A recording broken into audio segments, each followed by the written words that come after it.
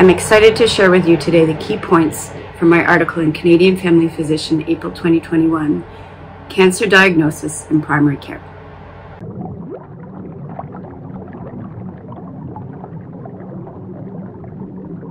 Hi, my name's Anna Wilkinson, and I'm a family physician and an FP oncologist in Ottawa.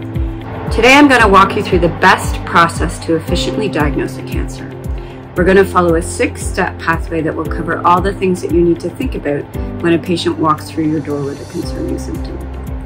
By following these steps, you'll get your patients diagnosed and into treatment sooner, preserving the doctor-patient relationship at a time when it's needed most.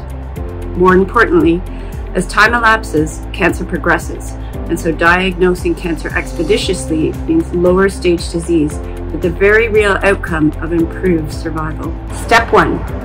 History, or am I worried about this patient? Family physicians diagnose on average 1 cancer per month, but see many more patients with symptoms that could be cancer. The hardest part about being a family doctor is knowing when you need to work someone up and when you don't need to. It all starts with history. Some concerns obviously need workup, but it's the low risk but not no risk symptoms that are the most difficult to triage. Vague symptoms like abdominal pain and fatigue are challenging. Use your knowledge of the patient, including smoking history, medical history, family history, to help out. Listen for red flags like weight loss and systemic symptoms. Trust your gut. A recent study found that the positive predictive value of a family doctor's gut feeling for the presence of cancer was 9.8. And here's your pearl for history. Be concerned about those patients who represent with the same symptoms multiple times or have many symptoms at one time. Although a single symptom may not necessarily be predictive of a cancer diagnosis, the presence of more than one symptom or non-resolving symptoms with multiple presentations can increase the risk of a cancer diagnosis by 20-fold. Step 2, physical exam, or are there any signs of cancer? Use your physical exam to look out for signs of local disease, like breast masses, abdominal masses, lumps, or bumps. Regional lymph nodes can be really helpful in leading you to a primary. Also be on the watch out for signs of metastatic disease which may be present, like jaundice, ascites, hepatosplenomegaly, or lymph nodes. And your pearl for step 2 is that concerning lymph nodes are any nodes which are greater than 2 centimeters and hard and rubbery in nature. Step 3, initial investigations, or is there a problem? If you found something concerning on exam or there's something you're worried about in the history, start with some lab work. Lab work can tell you a lot, like, is the patient newly anemic? Are there signs of paraneoplastic syndromes like hyponatremia? Or are there signs of metastatic disease like hypercalcemia or elevated liver functions? My pearl for lab results is always make sure that you have a creatinine, a CBC, and an INR on hand, because you never know when you're going to need them for contrast CT or for biopsy. Once you have a sense of where the cancer might be, you need to confirm with imaging. You want to start with a test that has the lowest dose of radiation. So if you're concerned about something in the thorax, think about chest X-ray. If you're concerned about something in the abdomen, think about ultrasound. Ultrasound can be great for lymph nodes as well. If it's breast you're concerned about, think about a diagnostic mammogram and an ultrasound. If you're really worried about someone or have a really high index of suspicion, it is reasonable to start your imaging with a CT scan.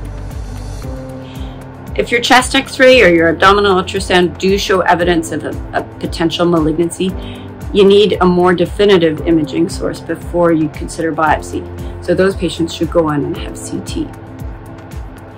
My pearl for imaging is that any CT that is looking for cancer should have contrast. Contrast increases the visibility of vascular structures, and because cancers tend to be very vascular, malignant lesions will enhance to a much greater degree than benign lesions. Step 4, biopsy, or what is it? If your initial imaging is suspicious for cancer, you can't do anything more without a tissue diagnosis. The more tissue, the better, as there needs to be enough for histology, immunohistochemistry, and molecular diagnostics. This means that a core biopsy is always better than a fine needle aspirate. Ideally, you want to get the most tissue from the most accessible site, or the site that will give you the most diagnostic information. There's lots of ways to get tissue, either percutaneously or via procedure like a mediastinoscopy, a bronchoscopy, or a colonoscopy. The way that you get your biopsy will depend on your specialist resources in your community and whether the mass is easily accessible or not. Some centers have a diagnostic assessment program to facilitate workup.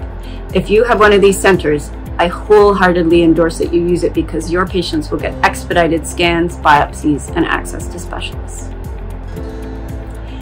One of the things that family doctors need to think about around biopsy is management of anticoagulation. If your patient's just having a skin biopsy, they do not need their anticoagulation to be held, but if they are on warfarin, you should check an INR to make sure they're not super therapeutic. For deep organ biopsies, on the other hand, anticoagulation does need to be held if possible. So if your patient is on antiplatelet agents, this means holding them for 5 days prior to the biopsy, while in a DOAC, these should be held 3 days prior to biopsy. With a patient on Coumadin, they should stop their Coumadin 5 days before the biopsy, and you want their INR to be less than 1.8. For patients who shouldn't be off anticoagulation for prolonged periods of time, you can think about bridging with low molecular weight heparin or referring to thrombosis for their advice. Thrombosis Canada also has an excellent perioperative management tool for anticoagulation at www.thrombosiscanada.ca. My pearl around biopsy is the non-diagnostic or normal biopsy. So if you have a high index of suspicion and your biopsy comes back as normal, you need to consider that perhaps this is sampling error and not actually a normal tissue. In these settings, you can consider rebiopsying or following really closely, either clinically or radiographically, until you're sure that what you're dealing with is actually not malignant. Step 5, staging, or where is it? If your biopsy is positive for cancer, go ahead and refer to oncology. But the next step is staging. Staging investigations look at typical sites of metastases for cancers. By delineating exactly where the cancer is, the TMN stage can be determined, which ultimately dictates treatment options for your patients. By having these investigations in process or completed by the time the patient sees the oncologist, can expedite their treatment. When you're thinking about where to stage, you have to think about where the cancer you've diagnosed is most likely to spread, and you have to think about the symptoms that your patient is having. Order a CT chest, abdomen, pelvis, or brain imaging accordingly. Also think about MRIs and rectal and prostate cancers. Use contrast in any images you order, as long as renal function is adequate. PET scans or functional imaging may be ordered by oncologists or surgeons, and select indications to determine if cancers are resectable. And my pearl for imaging revolves around CT or MRI imaging for brain. Which should you do? CT imaging is much easier to get, but MRI will detect 2 to 3 times more lesions than CT. And 20% of patients with a solitary lesion on CT will have multiple lesions on MRI. Also, MRI will pick up leptomeningeal disease and cranial nerve involvement where CT may not. Step 6, support in general health. Make sure you have regular appointments booked with your patients during their cancer workup, every week or even every 2 weeks. Use these appointments to make sure nothing's falling through the cracks and to review test results as they come in with your patients. You can make sure there's a clear plan of action that both you and your patient are happy with. These appointments also give you a chance to deal with any questions and manage any symptoms that your patients might have. There's a few key preventative issues to think about during a cancer diagnosis. The first is supporting patients in smoking cessation. Often, a cancer diagnosis can be a strong impetus to change, and patients who weren't interested previously in smoking cessation may now be very interested. Make sure your patients' vaccinations are up to date, as live vaccines are contraindicated during chemotherapy, and patients may not mount an adequate immune response to inactivated vaccines while they're on treatment. Finally, make sure you think about fertility preservation with your patients of reproductive age.